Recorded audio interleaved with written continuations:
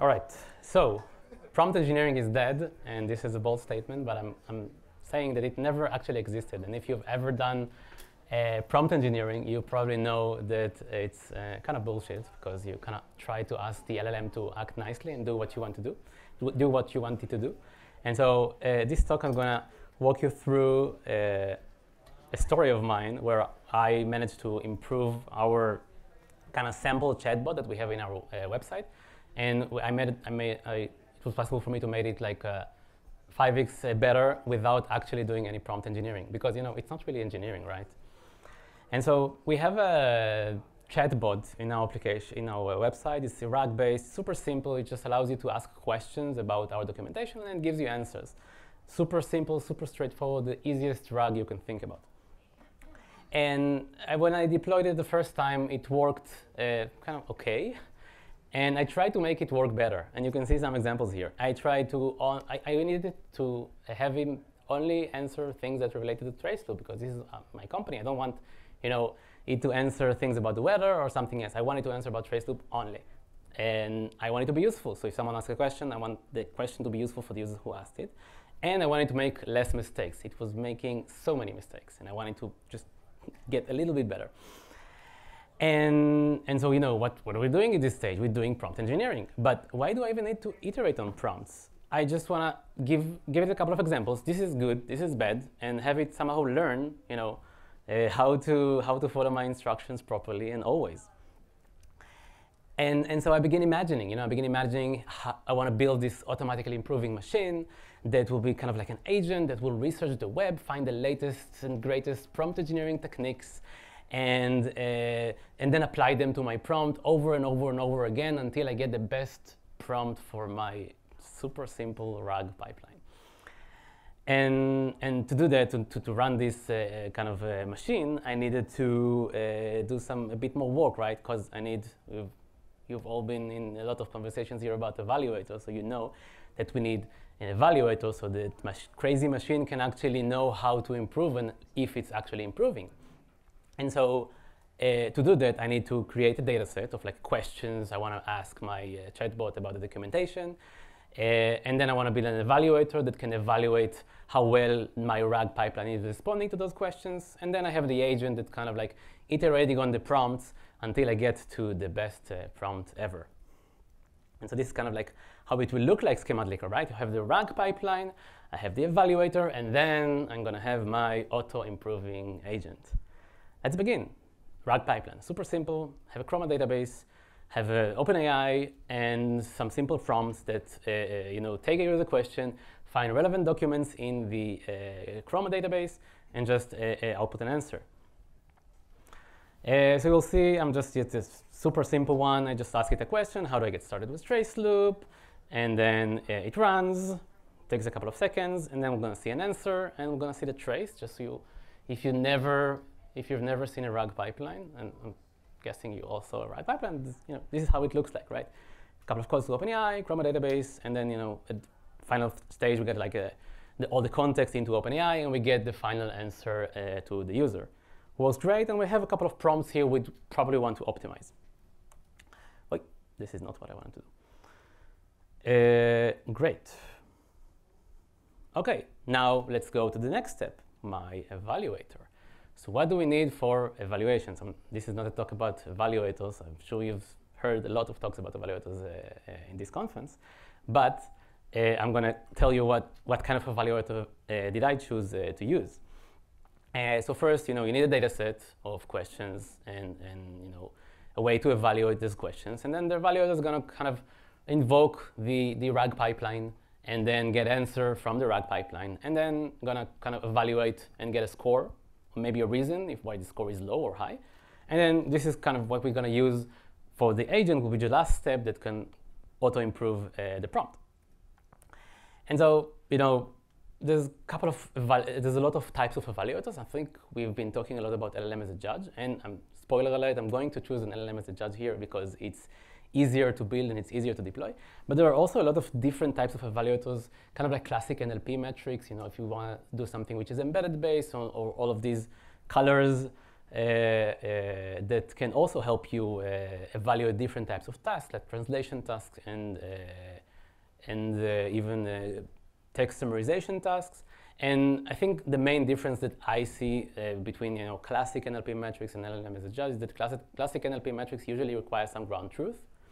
And so I need to have my questions and then the actual answers. And then if I have the actual answers, when I'm invoking my RAG pipeline, I can actually get, I can compare the ground truth answer against whatever the RAG pipeline return.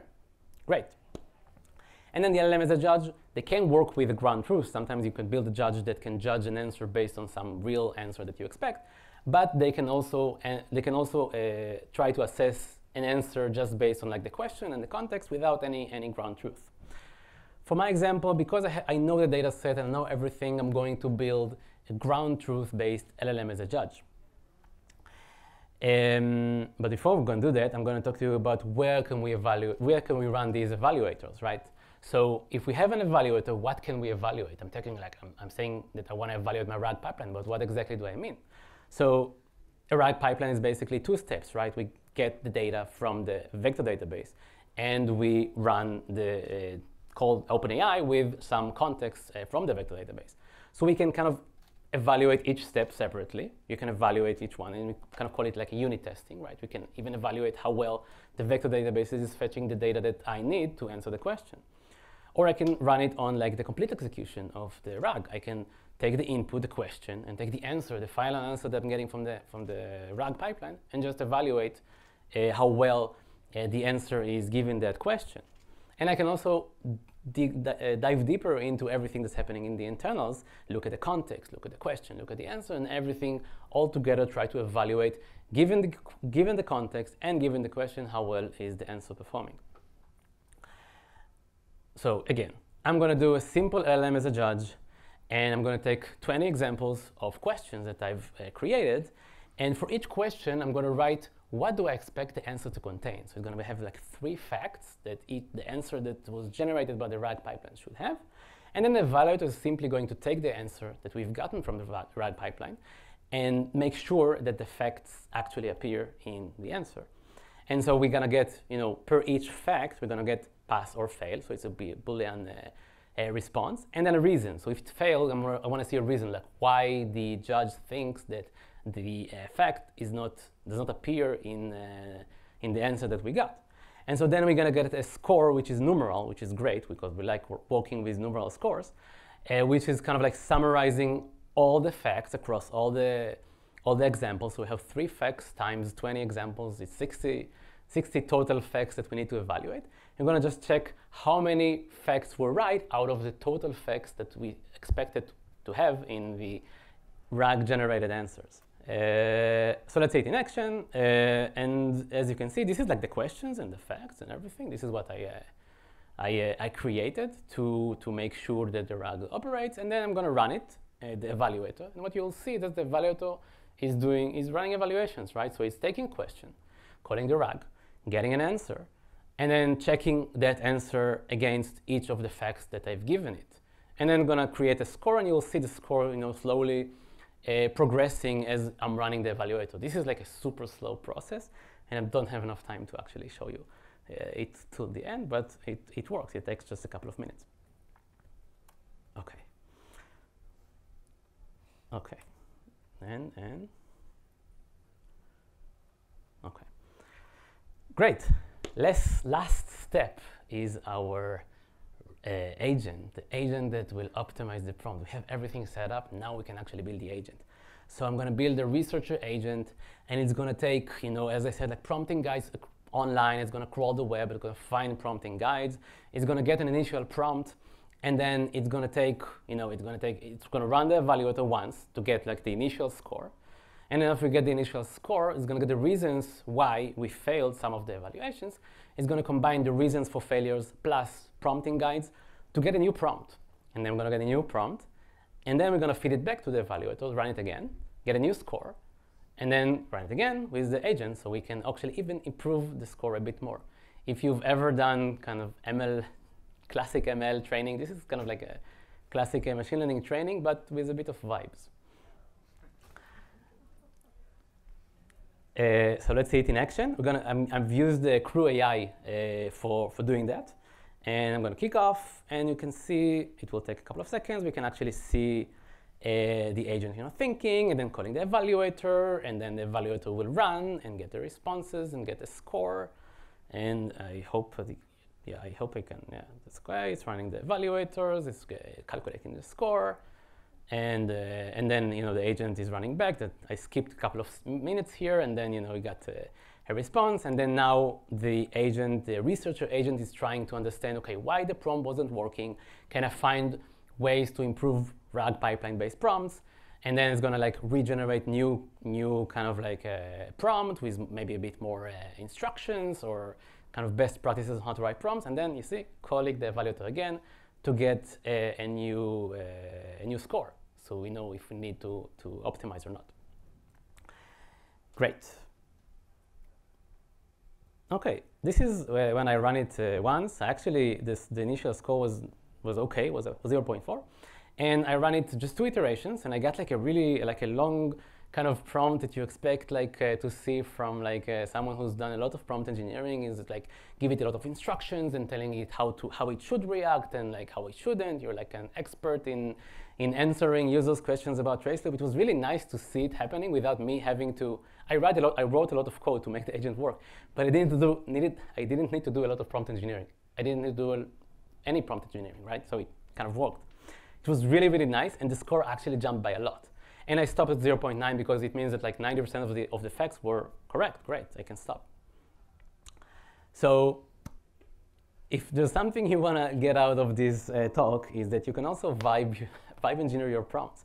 You don't need to manually iterate on prompts. You just need to build evaluators, and then you kind of can run gradient ascend on your evaluator. So you have your score. You can kind of slowly try to optimize on your score, either automatically with an agent like I did, or manually by just reading those manuals about how to write the best prompts and then fixing them again and again and again. Some future thoughts to wrap it up. We have 2 minutes, OK? Am I overfitting? So I have 20 examples, and then I run the evaluators. So maybe the prompt that I'm getting will work really well for those 20 examples, but then if I give it another example, it will be horrible. So yes, I was overfitting that because I just gave it the entire 20 examples.